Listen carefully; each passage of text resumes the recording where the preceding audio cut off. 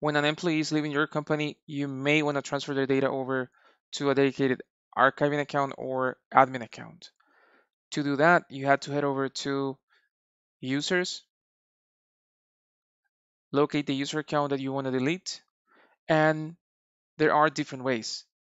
So you can hover over the account, click on more on the right hand side, and then you can delete user. Or you can check the box, then click on more at the top, and then delete selected users. Or you can click on the account. You're going to get to the user's details page, and then you'll find delete user on the left hand side. So let's go ahead and click delete user. This is going to ask you if you want to transfer the data over, and then you have to specify the recipient's account.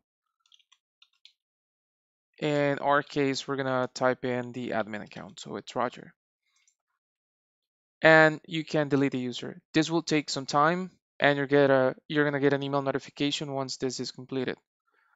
One thing you have to keep in mind is that this action does not transfer email. So if you're planning on keeping their email data, you first have to do an email migration. You have to keep in mind some prerequisites before starting an email migration, and it's that you have to have IMAP enabled on the source account. If you're using a plain password, you have to enable less secure apps. If you have two-factor authentication, then you have to create an application-specific password. We're going to take a look at the data migration for that. This is going to take you to the configure your source connection settings. So you have to specify what's the migration source. In this case, it's just Google Workspace. And you hit start. Now you can choose the amount of time that you want to transfer the data from one account to the other. If you have more than 1 year, then you can select the custom date. And in this case, we're going to select just 1 year. And you can choose whether you want to migrate deleted emails and spam. And then you can select users. Once you hit select users, this is going to take you to the data migration page.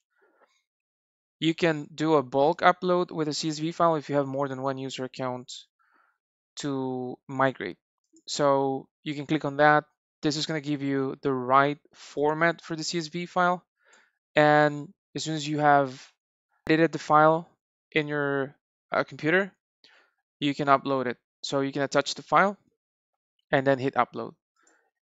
So we are going to do a single email migration for this demo. And the source account, which is Mary.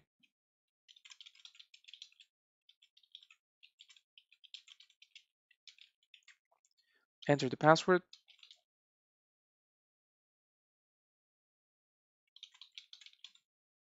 All right, and then we choose the destination account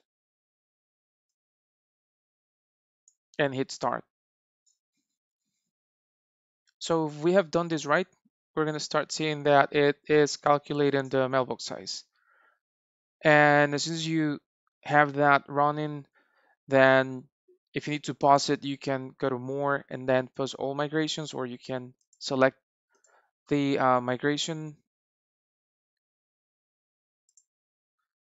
So once this is running, if there's any need, you can actually pause all migrations. In this case, it's only one. If you have multiple, you can select one and then only pause that single migration.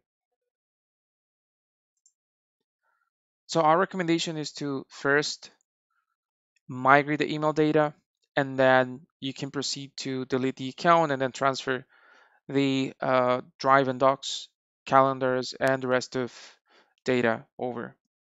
So once that's completed, you're going to receive a notification email letting you know that the process is completed and the user has been deleted. Thank you for watching, and stay tuned for more videos.